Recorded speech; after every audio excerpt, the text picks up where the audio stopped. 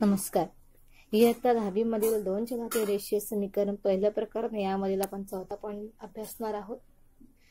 दोन चलातील रेषीय समीकरणाचं रूपांतर करण्याजोगी उदाहरणे. म्हणजे काय, तुम्हाला दोन उदाहरणे दिली जातात, ती रेषीय समीकरणामध्ये रूपांतर करायची असतात आणि मग तुम्हाला ती सोडवायची असतात. काही समीकरणे दोन चलातील असतात मात्र ती रेषीय नसतात. अशा वेळी ती समीकरणे रेषीय समीकरणात रूपांतर करता येते. म्हणजे काय, डायरेक्ट आपण उदाहरण घेऊया. उदाहरणार्थ बघा, 4x अधिक 5y बरोबर 7. दुसरा उदाहरण आहे 3x अधिक 4y बरोबर 5. ही दोन समीकरण दिलेली आहे. 4x अधिक 5y बरोबर 7 व 3x अधिक 4y बरोबर 5. ही दोन उदाहरणे आहेत. दोन उदाहरणं म्हणजे दोन समीकरण आहेत, परंतु ही रेषीय समीकरण नाही. ती रेषीय समीकरणाच्या रूपात मांडायची आणि मग ती सोडवायची असतात. पाहूया. पहिल्यांदा अगदी सोपं, तुम्ही डायरेक्ट 4x अधिक 5y बरोबर 7, 3x अधिक 4y बरोबर 5 लिहिलात. पहिलं समीकरण. आता बघा, इथं 4 सामायिक 4 हा बाहेर काढलेला आहे. कंसामध्ये काय राहिला, 1/x अधिक इथं 5 बाहेर आला. कंसात काय राहिला, 1/y बरोबर 7. याला समीकरण 1 दिलात. याच्यामध्ये कंसाच्या बाहेर राहील 3 आणि कंसात राहील 1/x अधिक कंसाच्या बाहेर राहिला 4 आणि कंसात राहिला 1/y बरोबर 5. समीकरण 2. म्हणजे समीकरण 1 व 2 मध्ये इथे 1/x 1/x 1/y 1/y हे दोन सामायिक आहेत, म्हणून 1/x बरोबर m म्हणायचं आणि 1/y बरोबर n म्हणायचं. तुम्ही हे डायरेक्ट देखील लिहू शकता. म्हणजे काय, तुम्ही उदाहरण बघितलं, निरीक्षणावरून डायरेक्ट तुम्ही लिहू शकता. इथं 1/x म्हणायचं, इथं 3/x आहे, 4/x आहे, पण इथं 1/x म्हणायचं. लिहायचं 1/x बरोबर m आणि y आहे खाली. इथं कोणताही अंक असू दे, मात्र 1/y बरोबर तुम्ही n म्हणायचं. असंही देखील करू शकता, किंवा सहगुणक बाहेर काढून चल कंसामध्ये लिहून देखील तुम्ही सोडवू शकता.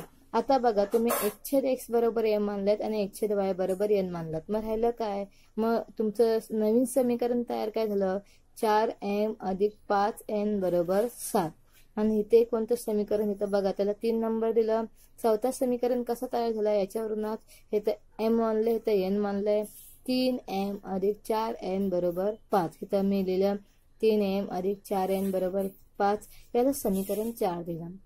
समीकरण 3 व 4चं निरीक्षण केल्यानंतर दोघात m आणि n चे सहगुणक वेगळे आहेत. तुम्हाला मी एकदा गणित सांगितलं होतं की जर यांचे सहगुणक वेगळे असतील तर एकतर या 4ने याला गुणायचं, किंवा या 5ने याला गुणा, किंवा या 3ने याला गुणा, किंवा या 4ने याला गुणा. हे का करायचं, कारण की यांचे 4 आणि 5, 3 आणि 4 हे जे सहगुणक आहेत ते लहान आहेत. मात्र जर एमच्या जागी 17 आला असता आणि इथं एनचा 17 आला असता आणि 5चा 25 आणि एमचा 25 असता, तर त्यासाठी दुसरी पद्धत आहे, ती मी शिकवलेली आहे. पण इथं कोणत्या प्रकारचं कन्फ्युजन करू नका. आपल्याला एम किंवा एनचं सहगुणक समान करायचं आहे, म्हणून आपण समीकरण 3ला 4ने गुणलं आणि समीकरण 3ला 4ने गुणलं व समीकरण 4ला 5ने गुणलं. इथं मी लिहिलं समीकरण 3ला 4ने गुणूया. 4 गुणिले कंसात 4m अधिक 5m बरोबर 4 गुणिले 7. त्यामधून समीकरण काय तयार झालं बघा, 4 गुणिले 4 4 चौक 16n अधिक 4 पंचे 20n बरोबर 4 7 28. आलं समीकरण 5 दिलात. त्यानंतर समीकरण 4ला 5ने गुणायचं आहे. 5 गुणिले 3m अधिक 4n बरोबर 5 गुणिले 5. 5 गुणिले 3 5 त्रिक 15. त्यानंतर 5 चौक 20n बरोबर 5 5 25. आला समीकरण 6 दिला. आता समीकरण 5 आणि 6चं निरीक्षण करा. या ठिकाणी n आणि n यांचे जे सहगुणक आहेत ते समान झालेत आणि इथं मात्र चिन्ह अधिक आहे. अधिक चिन्ह असल्यामुळे समीकरण 5 मधून 6 वजा करायचं, कारण की एमचा पण जो अंक आहे तो मोठा आहे आणि इकडे पण 28 आहे, म्हणून समीकरण 5 मधून आपण 6 वजा करूया. ते लिहिलं समीकरण 5 मधून समीकरण 6 वजा करू. समीकरण 5 लिहिलं आणि त्याच्या खाली 6 लिहिलं. जेव्हा आपण वजाबाकी करतो तेव्हा खालच्या समीकरणाचे सर्व चिन्ह बदलतात. मग 15चं चिन्ह अधिक होतं ते वजा आलं, 20चं चिन्ह अधिक होतं ते वजा झालं, 25चं चिन्ह अधिक होतं ते वजा आलं, अधिक वजाबाकी होते हे निघून गेले 20n. आता शिल्लक राहिला बघा 16m मधून 15m गेला, शिल्लक राहिला m आणि 28 मधून 25 गेला, शिल्लक राहिला 3. इथं 28चं चिन्ह धन आहे म्हणून 3ला चिन्ह देखील काय येणार, धन किंवा अधिक येणार. आता तुम्हाला काय भेटली किंमत, m बरोबर n. ही किंमत समीकरण 3 मध्ये ठेवायची. तुम्हाला m भेटला, आता n काढायचं आहे. समीकरण m बरोबर ही किंमत समीकरण 3 मध्ये ठेवू. 3 मध्ये ठेवा, 4 मध्ये ठेवा, तुमची मर्जी.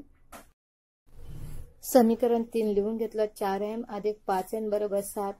m च्या जागी 3 ठेवलं. 4 गुणिले 3 बरोबर 5n बरोबर 7. मग काय, 4 12 अधिक 5n बरोबर 7. मग 5n बरोबर 12 अधिक आहे, तिकडे गेले वजा होणार म्हणजे 7 वजा 12. मग 5n बरोबर वजा 5. 12तून 7 गेले, उरले 5. पण मोठ्या संख्येचा चिन्ह म्हणजे 5ला चिन्ह आला वजा किंवा ऋण आला. मग n बरोबर ह्या 5 इकडे गुणाकार आहे, तिकडे गेल्यावर भागाकार होणार म्हणजे ह्या 5ला वजा 5ला ह्या 5ने भागलं करणार. 5 1 5 5 1 5. n बरोबर वजा 1 आला. m बरोबर n आणि n बरोबर वजा 1 ही उकल मिळते. मात्र m बरोबर आपण ऑलरेडी 1/x मानलंय आणि n बरोबर 1/y मानलंय. आता m बरोबर ती किंमत लिहून टाकायची. आता m बरोबर 1/x म्हणून m ची किंमत काय आली, 3. 3 बरोबर 1/x म्हणून x बरोबर 1/3. तुम्ही बोलाल x बरोबर 1/3 कसं आलं, बघा ना. 3x इथं x हा छेदाच्या स्थानी इकडे आल्यावर गुणाकार होणार म्हणजे 3 गुणिले x होणार. पुन्हा x ची किंमत काढायची म्हणून 3 इकडे जाणार, गुणाकार आहे तो इकडे भागाकार रूपात जाणार म्हणजे x बरोबर 1/3.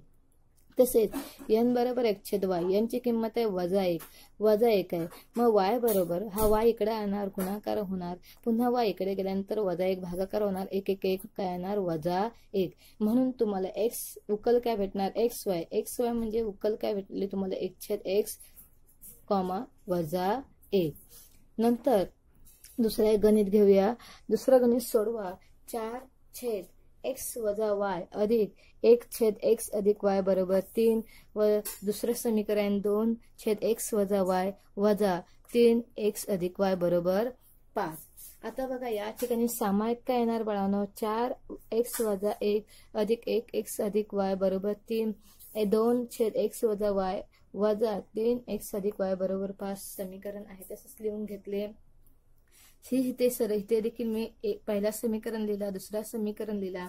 आता या ठिकाणी बाहेर काय आला बघा, 4 कंसामध्ये राहिला 1/x वजा y अधिक इथे सामायिक काय आला 1 कंसामध्ये राहिला 1x अधिक y बरोबर 3. याला समीकरण 1 दिला. दुसरं याचं बघा रूपांतर कसं आलं, 2 बाहेर आलं, कंसाच्या बाहेर शिल्लक राहिला, कंसामध्ये 1/x वजा y वजा 3 कंसामध्ये 1x अधिक y बरोबर 5. याला समीकरण 2 दिला. 1 व 2 मध्ये तुम्ही बघाल 1x वजा y 1x वजा y व छेद x अधिक y व 1x अधिक y हे समान आहेत म्हणून 1/x वजा y बरोबर a म्हणायचं आणि 1/x अधिक y बरोबर काय मानलं, b मानलं. त्या प्रकारे आपण लिहून घेतलं आहे. लिहून घेतल्यानंतर तुम्हाला नवीन समीकरण मिळेल. तुम्हाला 1/x अधिक y बरोबर a मानला होता म्हणजे तुम्हाला तिथं 4a अधिक b, तर b का, कारण की याच्या कंसाच्या बाहेर 1 आहे, b बरोबर 3. याला समीकरण 3 दिला.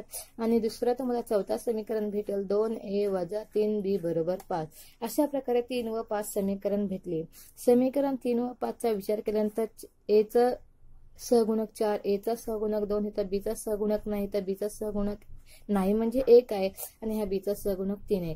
आता या ठिकाणी या दोघांचं निरीक्षण किंवा हे दोन घालवणं अगदी सोपं आहे म्हणून आपण समीकरण 3 ला जर 3 ने गुणलं तर ते सहज सोपं जाईल म्हणून समीकरण 3 ला 3 ने गुणू.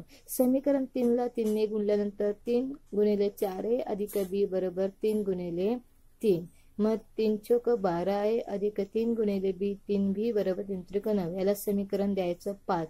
आता 4 आणि 5 चा विचार करा. 4 मध्ये 2, चौथा समीकरण काय आहे 2a वजा 3b बरोबर 5 आणि 5वं समीकरण आहे 12a अधिक 3b बरोबर 9. या ठिकाणी b चे सहगुणक समान झाले. आता आपण त्यांची बेरीज करू शकतो कारण की अधिक वजा आहे, अधिक वजा असेल तर बेरीज करू शकता म्हणजे सहगुणांकाचे चिन्ह अधिक वजा असेल तर बेरीज करू शकता, समान असतील तर वजाबाकी करू शकता। समीकरण 4 व 5 ची बेरीज करू। समीकरण 4 आहे तसं लिहून घेतला 2a वजा 3b बरोबर 5। समीकरण 5 लिहून घेतला 12a अधिक 3b बरोबर 9। 12 आणि 2 14, 3b निघून गेला कारण की यांचे चिन्ह वेगवेगळे आहेत, धन ऋण आहेत। 5 अधिक 9 14। 14a बरोबर 14 म्हणून a बरोबर 14/14 कारण की ह्या 14 इथं गुणाकार आहे, तिकडे गेल्यावर भागाकार म्हणून 14/14। 14 एके 14 भाग गेला, a बरोबर काय आली तुमची किंमत 1। आता 14 बरोबर a बरोबर तुमची किंमत 1 आली। आता आपल्याला b ची किंमत काढायची आहे म्हणून a बरोबर 1 ही किंमत। समीकरण सोपा कोणता तुम्हाला वाटतंय तो घ्या। चला समीकरण 3 मध्ये ठेवू कारण की ते सोपं वाटतं म्हणून समीकरण 3 मध्ये ठेवू। तुम्ही समीकरण 4, 5 मध्ये ठेवला तर पण b ची किंमत काही वेगळी येणार नाही, जी आहे तीच येणार। म्हणजे समीकरण 3 लिहिला 4a अधिक b बरोबर 3।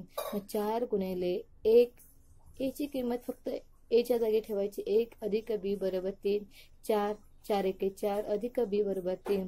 b 4 इकडे धन आहे, तिकडे गेल्यावर ऋण होणार कारण की त्याची डाव्या बाजू उजवी बाजू अशा प्रकारे बाजू चेंज होते। 3 वजा 4 b बरोबर 4 3 गेले 1 मोठ्या संख्येचे चिन्ह म्हणजे b बरोबर काय तुम्हाला भेटला -1। आपल्याला आता a बरोबर 1 आणि b बरोबर -1 ह्या उकली मिळालेल्या, परंतु a बरोबर तुम्ही काय म्हणलं 1/x वजा y आणि b बरोबर काय म्हणलात 1/x अधिक y। आता फक्त त्या किमती ठेवायच्या। 1/x वजा y बरोबर a ची किंमत काय आली 1 व 1/x अधिक y बरोबर b ची किंमत काय आली -1। ह्या किमती आपण ठेवून घेतल्या। किमती ठेवून घेतल्यानंतर बाळांनो एक लक्षात ठेवायचं, या ठिकाणी तिरकस गुणाकार करायचा। ह्या 1 ने x वजा y ला गुणायचा। ह्या 1 च्या खाली छेद 1 असतो, हा 1 आहे तसंच ठेवू शकता किंवा 1 उचलून इकडे ह्या -1 ने ह्याला गुणायचंय, तिरकस गुणाकार करायचा आहे। बघूया आपण तिरकस गुणाकार करून। बघा तिरकस गुणाकार केल्यानंतर तुम्हाला काय भेटणार 1 गुणिले x वजा y बरोबर 1, x अधिक y बरोबर -1। अशा प्रकारे तुम्हाला दोन समीकरण भेटतील, एकाला 6 नाव द्या आणि दुसऱ्याला 7। x वजा y बरोबर 1 याला 6 नंबर, x अधिक y बरोबर -1 याला 7 नंबर।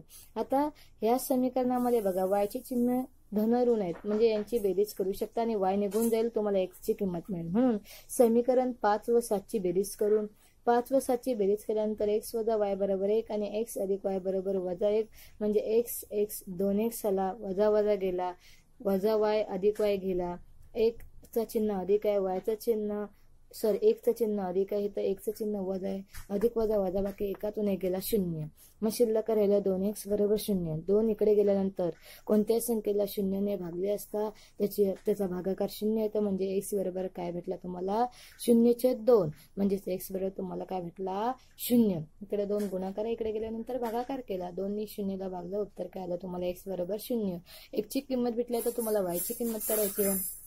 x बरोबर 0 ही किंमत समीकरण 7 मध्ये ठेवू। समीकरण 7 मध्ये ठेवली x अधिक y बरोबर -1, 0 1 च्या जागी 0 ठेवला, अधिक y बरोबर -1 म्हणजे y बरोबर तुमची किंमत काय भेटली -1। म्हणजे तुम्हाला अवकलन काय भेटली x y म्हणजे काय 0 आणि -1। अशा प्रकारे तुम्हाला उदाहरणं सोडवायची आहेत। तुम्हाला मी PDF फाईल बाळांनो पाठवलेली, ती PDF फाईल पाहून तुम्हाला हा व्हिडिओ तुम्हाला समजून येईल, यावरून तुम्हाला 1.4 सोडवायचा आहे। धन्यवाद।